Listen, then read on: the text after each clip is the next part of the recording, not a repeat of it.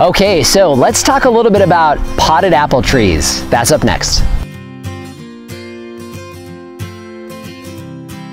Hello everyone, this is Dwayne with Edge of Nowhere Farm, and we're coming to you here this evening and we're talking a little bit about something unique that we're trying here on the farm.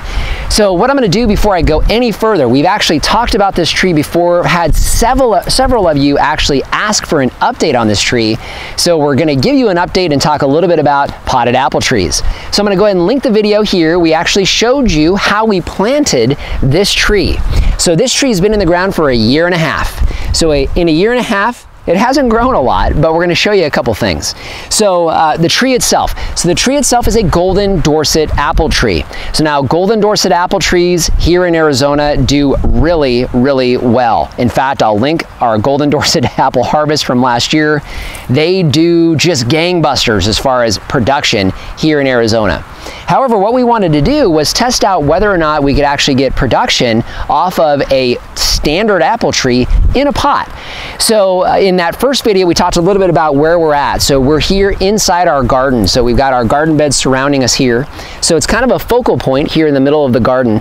We wanted to have something a little bit unique that we wanted to test out and kind of see how it looked in the garden, and then of course how it did. So far in a year and a half, not a tremendous amount of growth. However, I do see some new growth from this year. As far as the tree itself, we left it more of a bush. So when we got this tree, we got it from Reed at RSI Growers.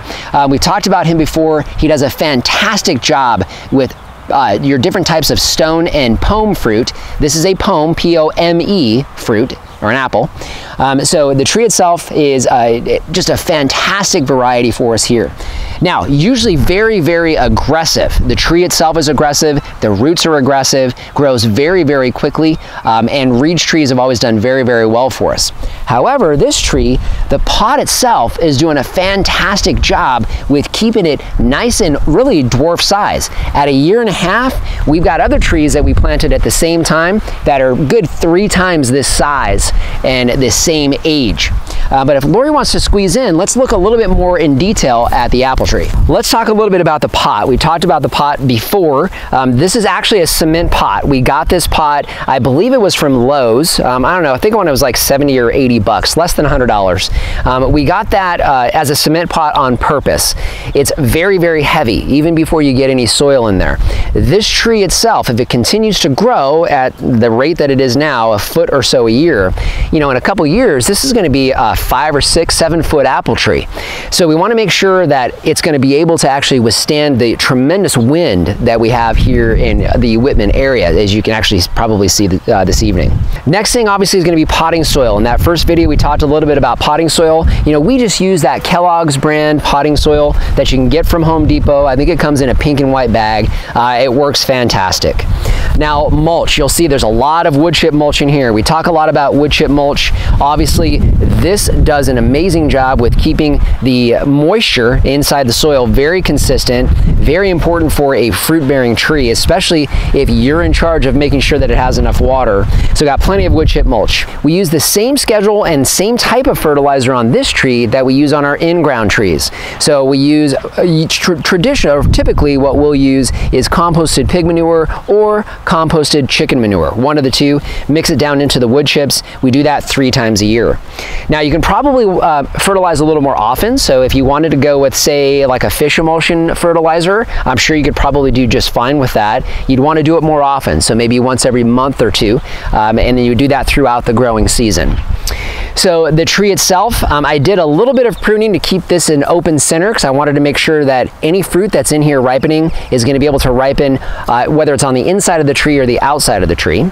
Got some really good strong growth coming on this tree, actually coming out of the winter time. In fact, looking at this tree here, just in the last few weeks, it's grown about almost a foot.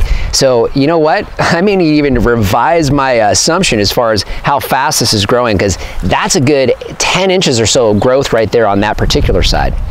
So now, more and most importantly, potted apple trees. Yeah, it's cool and all, but do you get any fruit off of it?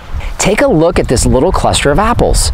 So we've got 4 apples here in this one cluster. I'm gonna do a little bit of thinning in here, getting a little bit of bird damage on these, which is not unusual, but got a nice little cluster here. Looking back here, I've got a nice little cluster of 4 back here. And as we continue to look, I've got a nice little cluster of 3 apples here. As we go a little further, I've got a nice little cluster of 4 apples. He's a little chewed up, but 4 apples here. I've got another apple hanging out here by himself. So I've got 13 fruit on this tree that's been in the ground for a year and a half. So check that out. Potted apple tree here in the Arizona desert. It gets blasted with heat where it's at here right now. And you know what? We've got fruit in a year and a half. So just want to thank you for joining us today. You know, if you haven't done so already, hey, subscribe to the channel.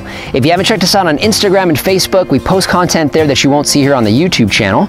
Questions or comments, we love interacting with you. Leave those in the comment section down below. And if you haven't seen it already, we've got our Amazon page up and running. I'll leave a link down in the description below. Anytime you use that link, it doesn't matter what you buy, you're helping to support the channel here and the work that we do, bringing you content just like this.